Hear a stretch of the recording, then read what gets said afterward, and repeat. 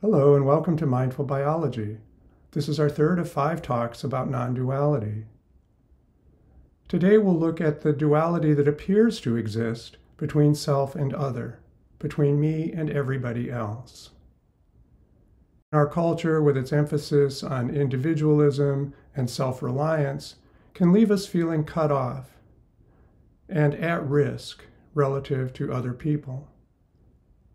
This sense of isolation and alienation is largely an illusion, and we can soften it when we remember how we all share a common human experience, despite the differences in our individual life stories. We have a capacity for interpersonal resonance with all beings, all people. And we all spring from a common family tree of life. Keeping these biological facts in mind, contemplating upon them, and meditating with them deep in our consciousness can help us feel less isolated and less separated. Let's begin. So non-duality wouldn't need to be discussed if we didn't live with a strong sense of duality. And today we're looking specifically at the apparent duality between self and other. This stems from a larger sense of being separate from the world of humanity. So we live on a planet with roughly 8 billion people, and they're divided into geographical regions, political parties, economic classes, religions, and other forms of identification that lead to strong sense of group membership, but promote feelings of alienation relative to others. And we can feel pretty stressed by this sense of being surrounded by hostile tribes. We can begin to approach this apparent duality by not thinking of 8 billion people or all these different tribes and groups and parties and so on, but instead thinking about individuals, because every individual is much like us. As we think about individual experience, we can begin to find ways of remembering and feeling into our common origin from a single tree of life. As we do so, we will feel less stressed, less unhappy, more connected. We will, in other words, promote a healing quality of non-duality. Now, technically, non-duality means not two. So the idea isn't that we feel merged into a single homogeneous whole. Instead, it's that we retain our individuality, but we lose our sense of separateness and alienation. I think we can see how this happens in romantic relationships, whether between a male human and a female one or any other pairing of individuals, that we have a capacity, despite the fact that we live in different bodies and are in some sense separate, we find ways to connect, resonate, and share common experience. One common experience we share is the vibrating feeling of being alive. There's a energetic, flowing, sparkling quality in our bodies, and each of us experiences that. Along with that come feelings of pleasure and pain, and desires for being happy and avoiding harm.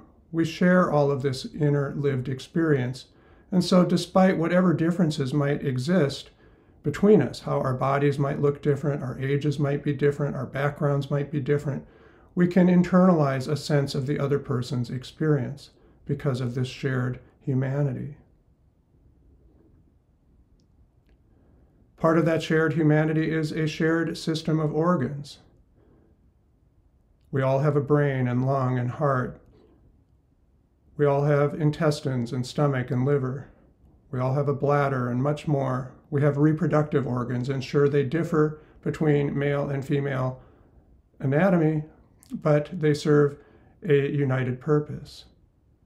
Not only that, but the organ systems are capable of resonating with one another. so that people that are near one another can begin to time their breathing together. There's evidence that their heart rhythms can sometimes align, and so on.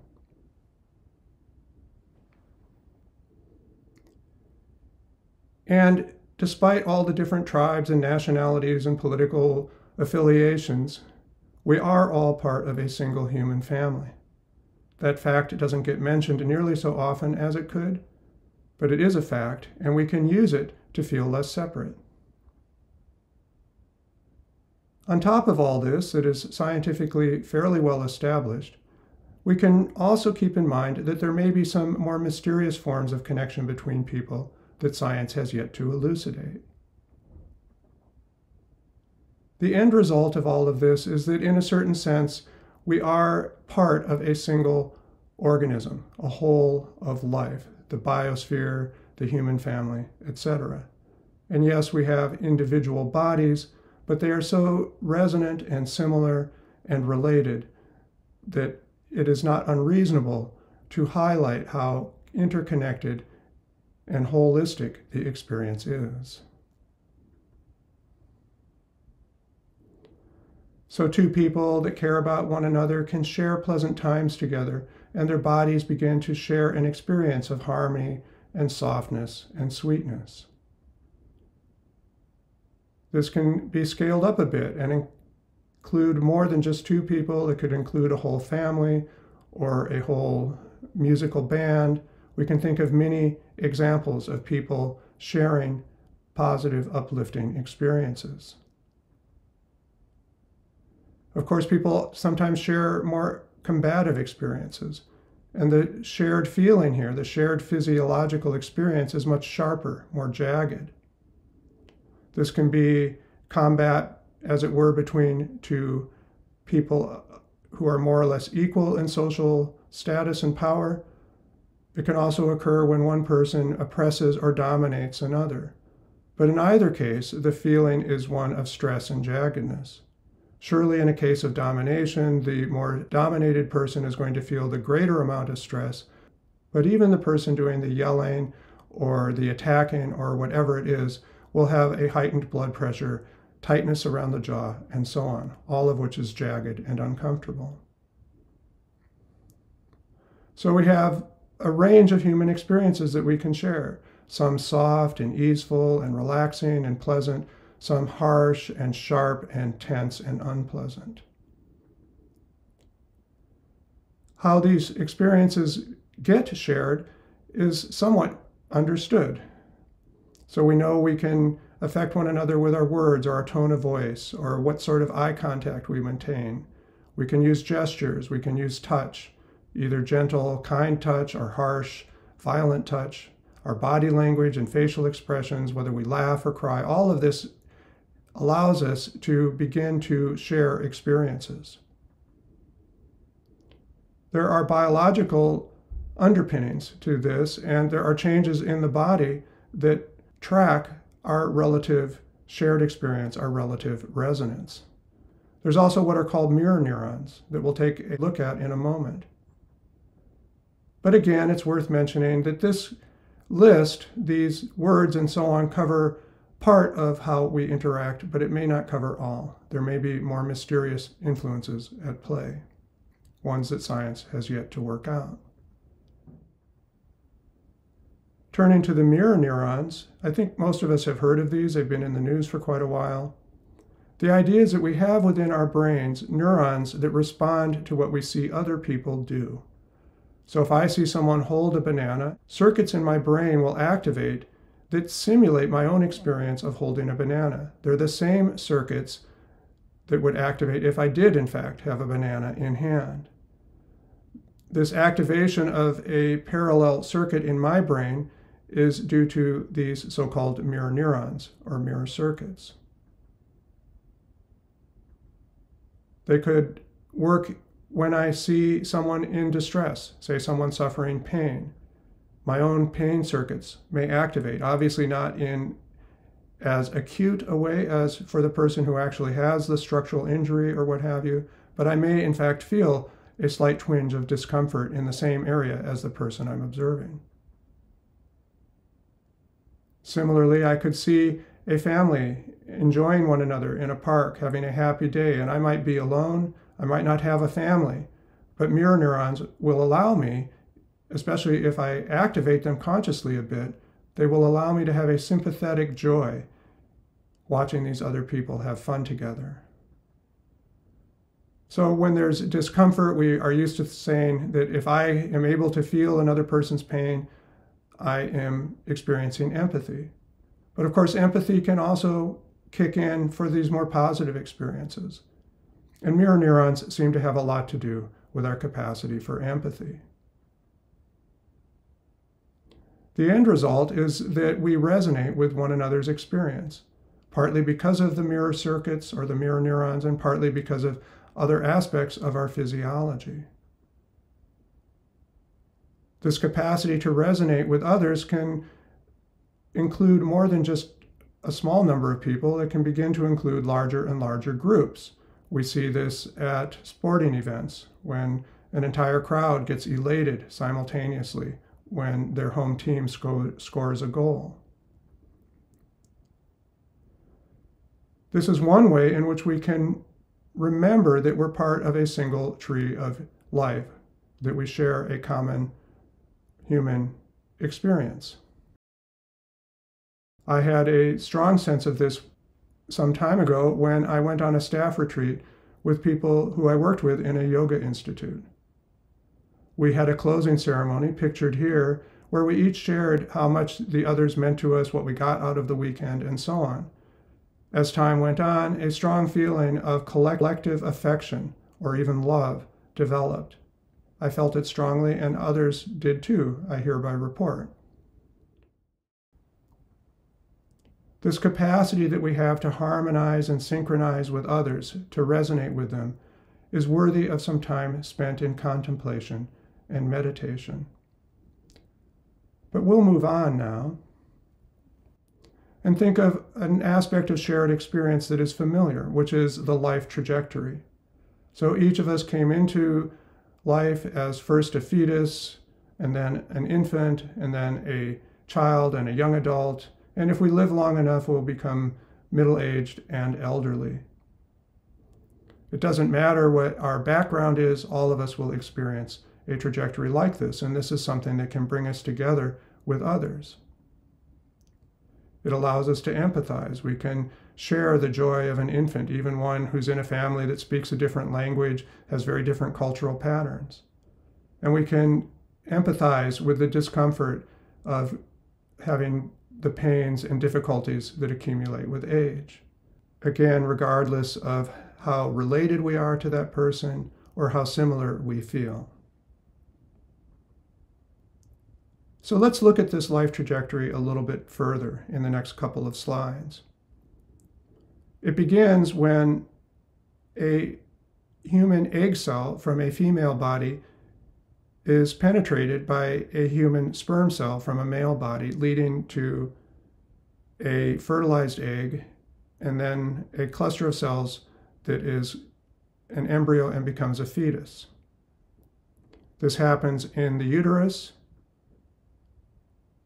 A very fascinating biological process takes place, and we can look very briefly and very simply at an early stage of it. So here we see a human embryo. It doesn't look like much at this stage, but very quickly, in a matter of weeks, it expands and starts to take on a shape that looks a little more human-like. This animation is a very simple one, but it makes the point that we develop, and we all go through this stage of development. And these developmental stages don't stop after we complete the pregnancy process and are born. We come into the world as infants, and then toddlers, and then young children. And they continue, obviously, to develop. They develop in size, and they develop in mental capacity, knowledge, and so on. Child development has been studied by many people over many years. In preparing this talk, I came across this system that it was developed by Edith Ackerman that I find quite intuitive, that we can use to remind ourselves how similar all people are, regardless of their background.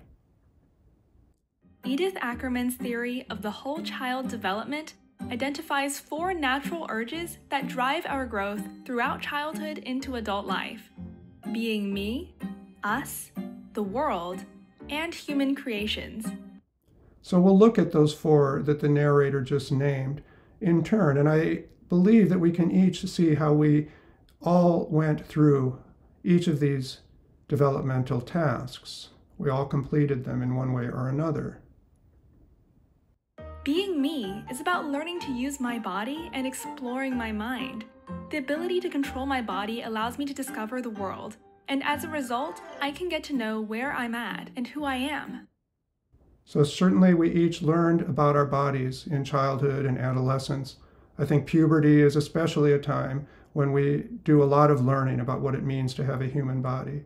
But earlier on, we learn to walk, we learn to use our hands, and so on. Us is about how I relate to friends, family, and strangers, and my understanding of their thoughts, feelings, and behaviors. And clearly, it doesn't really matter whether we were raised in the United States or in a very rural area, or even as hunter-gatherers. We're going to have gone through a stage of learning about the people around us, learning how they work and how they interact. Making sense of the world means figuring out how things work. That's why we play. Through exploration, I quench my thirst for seeking logic and discover this universe. We've all played, we've all learned a lot, we've all figured out our own local environment as best we can. And again, this doesn't really depend on any particular ethnic or national or geographic category. Human Creations is about me being able to imagine alternatives in my head. If I can image something new, I am able to go and actually create it. And human creativity is a trait that we all share and that we all value, and it's present in all of us, all 8 billion of us. So this is very much a shared experience of development. But although there's much that is shared, obviously our childhoods differ.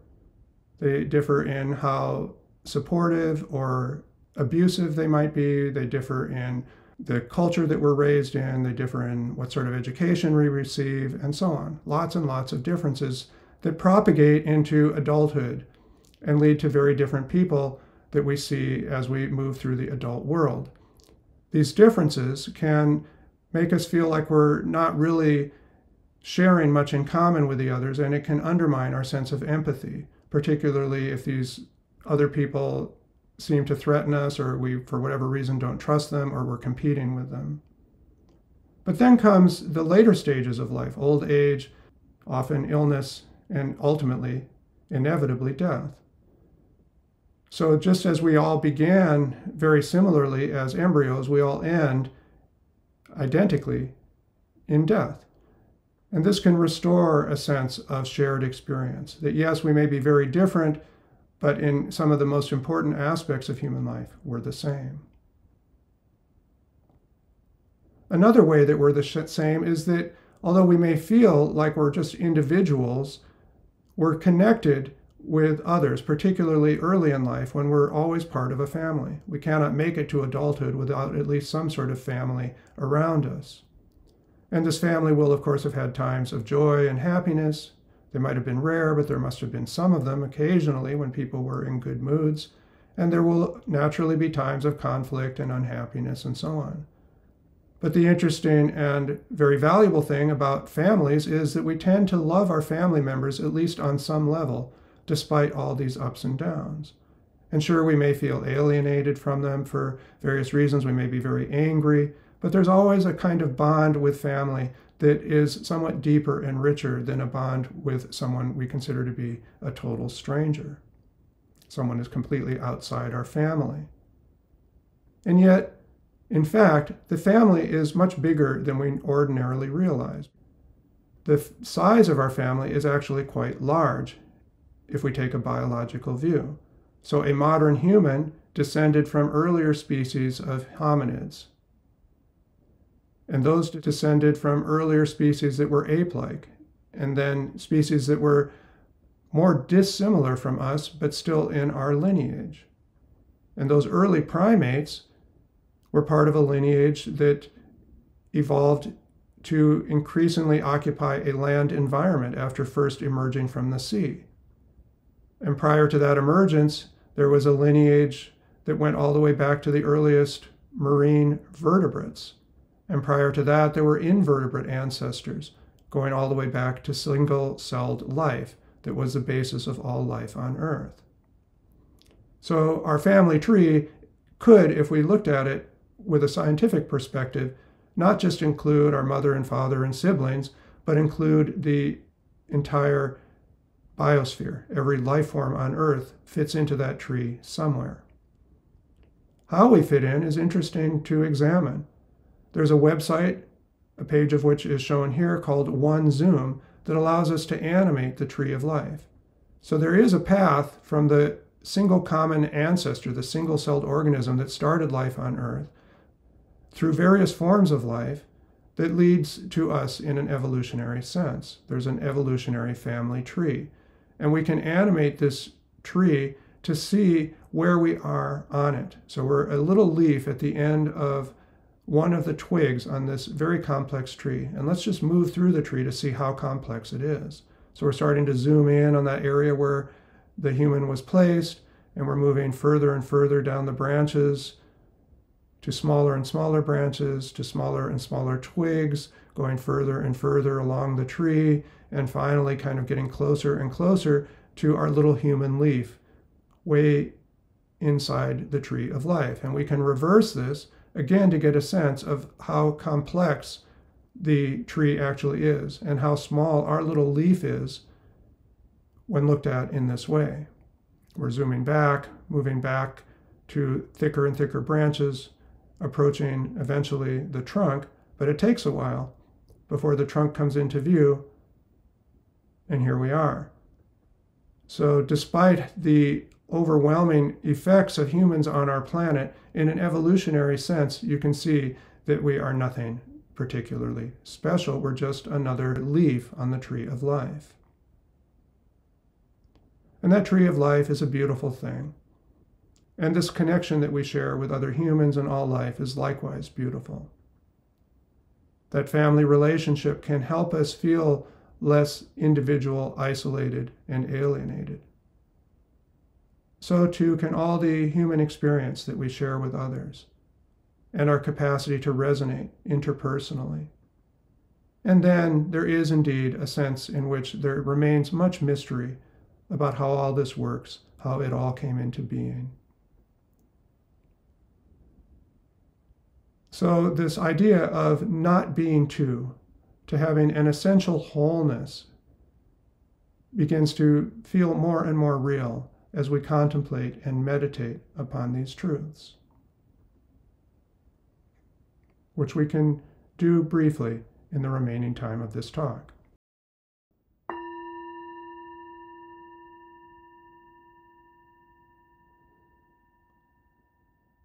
We can settle into the chair or the support of the floor. Feel how the earth upholds our body, keeps it in position.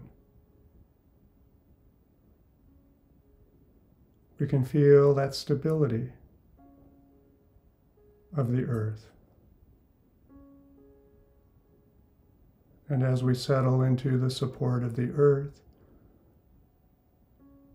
we settle into the support of our body,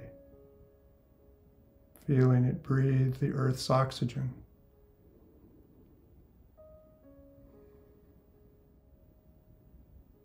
Within the body, blood circulates, food digests,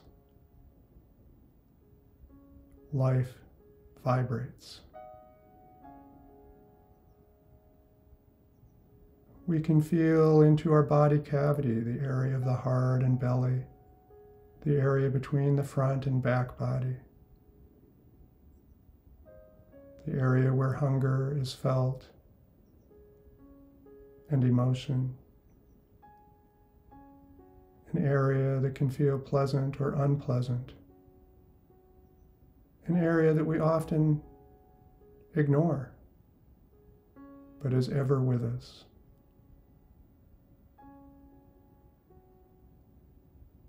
Each of us have this experience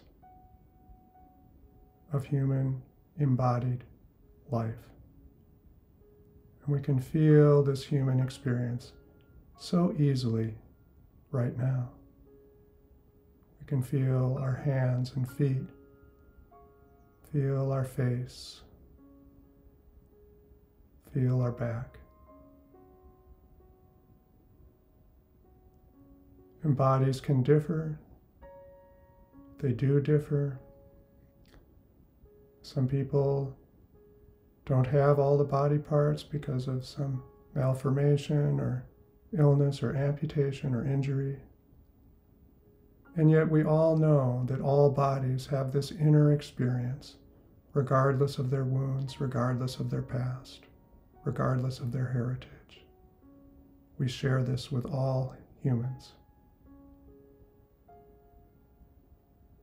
And our bodies resonate, particularly when we're near, but even when we're at a distance. It's possible that your body might resonate with mine according to my tone of voice and how I speak or look.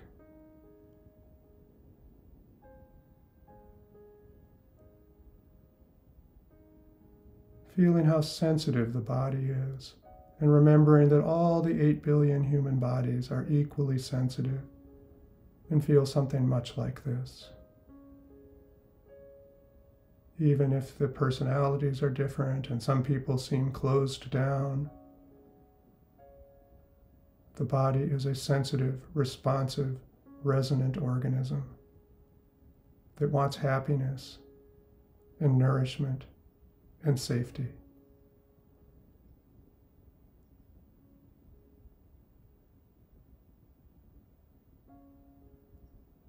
And our shared experience comes in part from our shared background, our shared origin on the tree of life. We share ancestors with every person on earth. And our species shares ancestors with every species on earth. It's one big family. Can we imagine that it's a family that can love itself in spite of the conflict and pain that seems so common? A family that might someday be able to move past all the trauma and live as a supportive whole, less dualistically, more happily. You could allow your imagination to give you a sense of living in a world that saw itself as a single family, and see how your body resonates with that image.